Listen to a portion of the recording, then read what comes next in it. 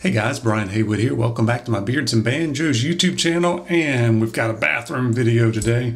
I want to talk about a way to actually fluff out your beard, which is kind of the opposite of what a lot of guys do. They're always like, okay, I want everything to lay down flat, which works. However, for some guys, if you've got some weak spots in your beard and those kind of things, it can look really more manly if you actually put some more volume into it to kind of poof it out, if you will. It's similar to kind of what sometimes older ladies do with their hair. They kind of get the volume out on it. The good thing with your beard is you don't have to fight gravity. I think I got a picture here of maybe as Margaret Thatcher or somebody that kind of puffs everything out, and then you get kind of a unified helmet hair is what a lot of people call that, but you get everything out there in kind of a unified outer surface. So if you've got dips and weak spots in your beard, and I've got some, it's more prevalent or more noticeable in my beards at a shorter length, but this is my weak side over here. So on this side, I've got a spot here that's about the size of a 50-cent piece or something. That's pretty sparse. So if I were just to lay everything down flat, I get like a dip here in my beard. So one thing that I can do is kind of fluff everything out and then lay it down flat. So it's getting more of a unified front. You're getting all the hairs in the back to kind of come out to the surface, and then you get everything you got comes out to the front. You kind of think about it like a curtain if you want. You want to have everything there in front as much as you can, or think about it as a helmet, whatever you want to think about. I wanted to kind of give you that option.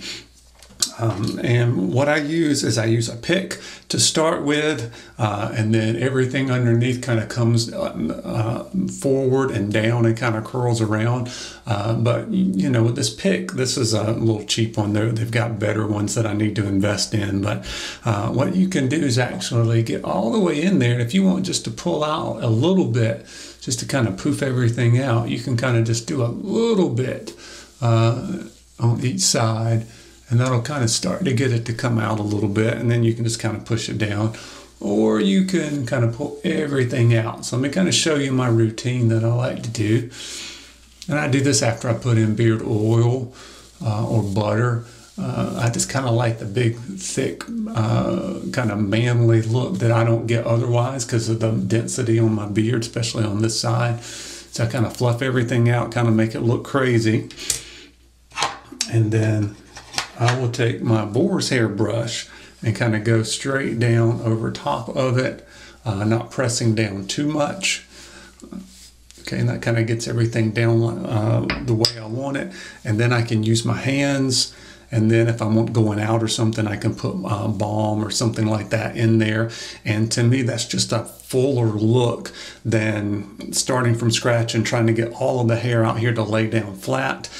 This will kind of give you boost the volume a little bit and bring more of the hair in the back to kind of support and go towards the front. So quick little tip I wanted to show you guys about kind of doing the opposite of what a lot of people think, which is laying everything down flat, is to get a little volume in it and get some more support if you've got some weaker spots in your beard. So let me know in the comments if you try something like that. I'll also kind of sometimes I'll take I got a smaller boar's hair brush here. I can kind of go underneath here and kind of curl everything forward and under, so it's getting more support on the bottom.